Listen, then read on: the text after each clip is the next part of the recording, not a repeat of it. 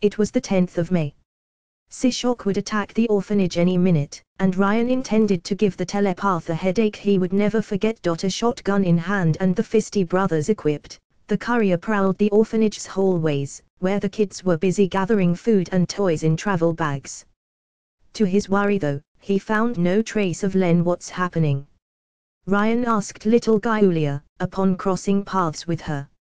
Unlike her fellow orphans, who had taken food or toys, the little blonde mostly carried books on herself. Meeting this child after learning what Sishok did to her in a previous loop only reinforced the courier's resolve. Mama says she's taking us to the magical place early, she explained, looking down instead of facing the genome's eyes. She seemed far shyer than Sarah. So we have to pack our stuff. Wise.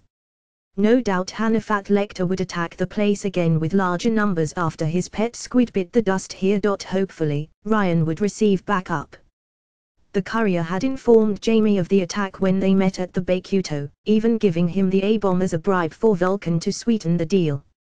He provided all the intel necessary, though Ryan couldn't be certain if the information would pass through the chain of command until the moment of truth. Where is she? The genome asked.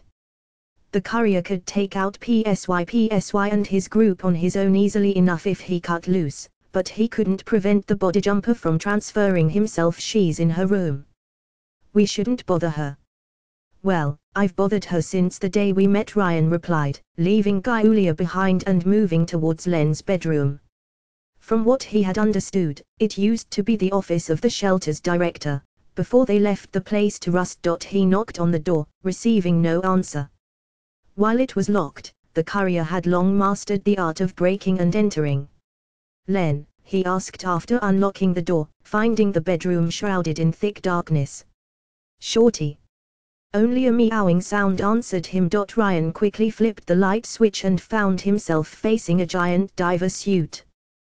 The same one Len wore when she tried to rescue him from acid rain. Shorty? Ryan asked, before looking behind the armor. He found Len sitting on a chair next to a mattress, staring at a wall. When he took a step forward, the genome almost tripped on a medicine box, noticing dozens on the floor. Shorty? No answer. Len just stared blankly at the wall, while Eugene Henry von Schrödinger rested on her lap. Her eyes were blackened by sleeplessness and exhaustion. She looked dead. Len. Len. When he received no answer, the courier approached a free hand from her shoulder, intending to shake her back to consciousness. Don't. Her sudden reaction startled both Ryan and the cat on her lap. It was as if she had woken up from a nightmare. Len then put her hands on her ears, as if struggling against a terrible headache. Don't come closer. It reminded Ryan of the first time they met again under the sea, except somehow even worse. The courier said nothing, glancing at the boxes on the ground. He grabbed one, finding it empty. Len, Ryan said with dead seriousness, tossing the empty container on the bed. If you weren't a genome, you would have overdosed from all these pills. If I didn't have powers, I wouldn't need so many of them. It's true genomes had an enhanced metabolism, but still, do you know these medications shouldn't be taken together? No answer. You aren't following any treatment, Ryan realized, horrified. If I don't take them, I don't want to do anything, Len snapped. Clearly, her mood had worsened, perhaps due to the wrong drug combination. If I don't take them, I can't talk to you at all. I don't want to do anything except use my power. She couldn't even interact with others except under heavy medication. How many did she take under the sea? Did the fact they met in her sanctum make it worse back then? Seeing his friend deteriorating that much horrified Ryan, but he didn't know what to say. I'm coming, Len finally spoke up, massaging her forehead. I'll put on the suit. I have to. I can take care of Sishok alone if it's too much for you. No, can't let you do everything, she replied, struggling to form a complete sentence. I have to help. I have to. All right, I will keep watch until you're ready then. Ryan left to give her some breathing room, though he did notice something on the bed on his way out. the rough schematics of some kind of sonar, although messy and incomplete. Len must have worked on this new device during the day. The courier walked outside the orphanage, stopping at the threshold. His car was parked nearby, Ryan remembering how Sarah and her friend had stood at the exact same spot in a previous loop. However, when he saw Sishok's black minibus approach, Ryan decided to spice things up a little this time. He raised the shotgun and hit the wheels at the front, causing the Meta's car to spiral around itself in an attempt to avoid a crash strike. Ryan gloated for good measure. It's a strike. The driver managed to stabilize the minibus, much to his disappointment. Ryan heard heavy footsteps behind him, Len emerging from the orphanage in her full power armor. She carried a water thrower as her main weapon, clearly determined to defend the orphans. As Sishok stepped out of the minibus, wearing his disguise, Ryan relaxed a bit. The brainjacker had only brought Mosquito and Mongrel with him, like in the previous loop. No heavy hitters in sight, little Cesaria, Sishok said, removing his sunglasses to reveal his biomechanical eyes. And is that little Len too? I could recognize her work anywhere. Is your father joining us from beyond the grave too? Len remained eerily silent, radiating a sense of unease. If you want, I've got old-time slides, Ryan mocked Sishok. Half of them are dedicated to your royal ass-kicking. You were not so brave during our last encounter when my wires connected to your brain, Sishok replied, his tone heavy with menace. Though we only came for the goblins in that shelter, this is a good day indeed. It is true what they say, you never forget those who got away. So are we killing them or what? Mosquito asked while Mongrel showed his teeth. The smell of their blood drives me crazy. No one will die today, Sishok replied, his wire tentacles wriggling below his coat. They are mine, both of them. Always have been. Len raised her water thrower without a word. You wish to fight, little girl? Sishok mocked them. Check your math, you are outnumbered, outmatched. Check yours, PSY, Ryan replied, noticing a white Yamaha motorcycle approaching from behind. It's a Menagetrois. A blonde woman rode at the vehicle's back, without wearing any helmet, though she did carry a genius tech staff, like a knight showing up for a jousting tournament. She abruptly stopped her vehicle upon reaching the orphanage's courtyard, her mere presence changing the psycho's mood from confident to tense. Hi, guys. Cancel introduced herself with a winning smile, leaving her bike behind while swinging her weapon. Nice to meet you. Sishok's electronic eyes let out a brief flash of light, his cronies flinching in dread. Hey, don't look at her like that, Ryan said, raising his shotgun. I wanted Pluto, but she declined. Sishok's power was not so different from the courier's own ability. A save point allowing them to try again after death. Ergo, they probably shared the same weaknesses. As he realized the danger, Sishok did something new and unexpected. Something he had never done in the previous loops, no matter how suicidal the situation. He tried to run away, tearing through his clothes with his tentacles while his cronies attacked. Cancel. Gotcha. Ryan froze time, raised his shotgun, and blasted Sishok's tentacles apart.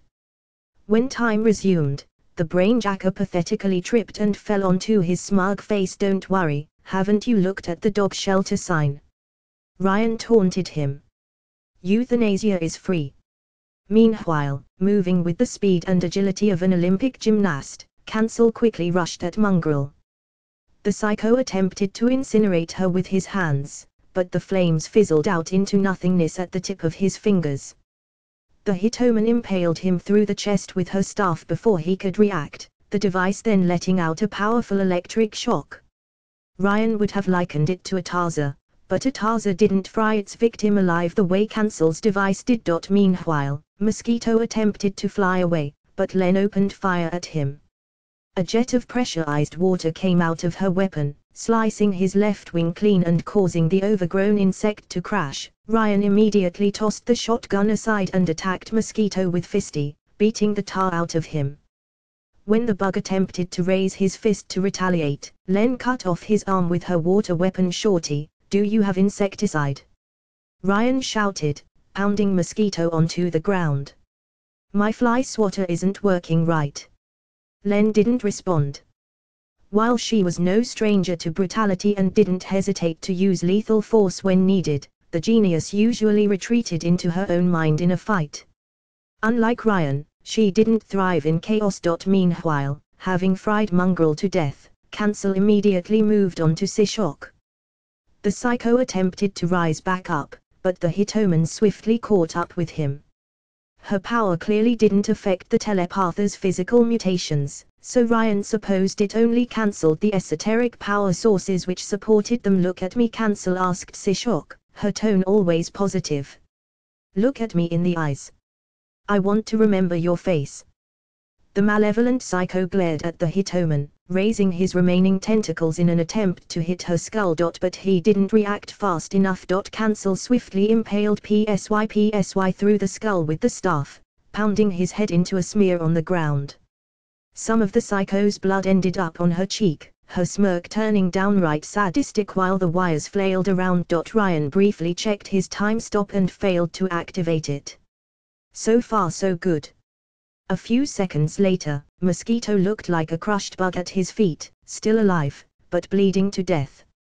Cancel had swiftly murdered the other two. Well, that was quick, Ryan noted, slightly disappointed. He guessed Vulcan's absence, the surprise ambush, and having two professionals at his back had made quite the difference. I had orders to kill everyone if it turned out to be a trap, but I'm so glad I didn't have to, Greta said with a cheery smile, tossing Sishok's immobile corpse aside with her staff. His blood was still on her cheek, and she seemed in no hurry to wipe it off. I've been getting rusty. Thank you, but didn't anyone tell you that I was immortal?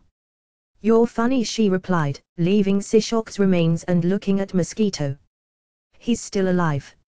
Unless he gets medical treatment, he won't last long. Please, Mosquito pleaded. Too much work, Cancel replied, stomping on his face with her staff. Len visibly flinched at her casual brutality, catching Greta's attention. Who are you? It was so strange to hear Len's gentle voice come out of the giant armor. The Underdiver. Oh, nice to meet you, I'm Greta. You already said that before, Ryan thought. He realized her lines weren't spontaneous at all, but rehearsed. Is there anyone else to deal with? No, we're good, Ryan replied. All right, I hope we meet again then. Me too, Greta. Ryan replied with the same cheery smile. You're the nicest sociopath I've met yet. Thanks. What's a sociopath? Ryan answered her question with two thumbs up. Cancel waved them goodbye and left on her motorcycle as swiftly as she came, leaving the Psycho's corpses to rot. Clearly, she had a lot of experience with casual murder. Ryan wondered what her CV looked like. She's hollow inside, Len said when the Hitoman was gone. Before Ryan could respond, he sensed an invisible pressure on his shoulders. The land's gaze had suddenly fallen upon him. The courier waved a hand at the skies, wondering if the Psycho would see him. The moment lasted only a few seconds, but it made Len almost stumble at the sheer tension. What was that? Peepers, Ryan replied.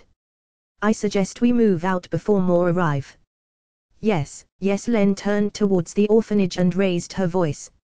Sarah, Giulia, all windows in the vicinity, the Plymouth Fury's windshield included, cracked at once. It's okay, it's my fault, Ryan lied before Len could panic. Fortunately, she was used to weird events around him and didn't question it. Sarah, Giulia, gather the others, we're leaving now. Ma, can we take the doggies? A little girl shouted back from within. I'm sorry, sweetie, but no, we can't. We'll leave the pens open, so they can go out. Len turned to Ryan. Thanks, Ryrie. No problem. Do you need any help moving them to safety? It's a long way to the harbor. It's fine, I keep transporting bathyspheres in the sewers, and there's an access point in the basement, she explained. That explained how she could move in and out of the orphanage undetected. Ryrie, it's okay, the courier reassured her, knowing what would come next. It's your home, I understand you don't want me in it yet. Last time had been something of a surprise visit. Len must have made a guilty face behind her helmet, the Ryan couldn't see through. I think I've found something. For your power. The courier froze still. Come again. I've been listening through your chronoradio for a while, she admitted. Now that I examined it more closely, there's a part of the design where my power can help. The navigation. I'm sorry, I need more time to really explore it. I need to focus. It's just an idea in my head right now, and I'm not sure if it will work. If it can work at all. Don't get your hopes up or anything, shorty, I've been through so many false hopes, you could make a graveyard out of them. Ryan shook his head. As I told you before, the mere fact you want to help after everything means the world to me. Len seemed too flustered beneath her armor to answer. I guess I will contact you, she said, sounding embarrassed.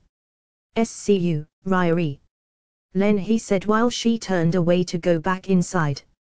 Please be careful with your medicine. Len stood still for a moment, unsure of what to say. I will, she said. Don't worry, I can manage. Ryan couldn't tell if it was a lie, or if she believed it. The courier sighed, watching her disappear inside with a heavy heart. You owe me a new windshield, Ryan said once Len was out of earshot. I apologize, Shroud answered next to him, as invisible as ever. She startled me and I lost control for an instant. You're afraid of little girls.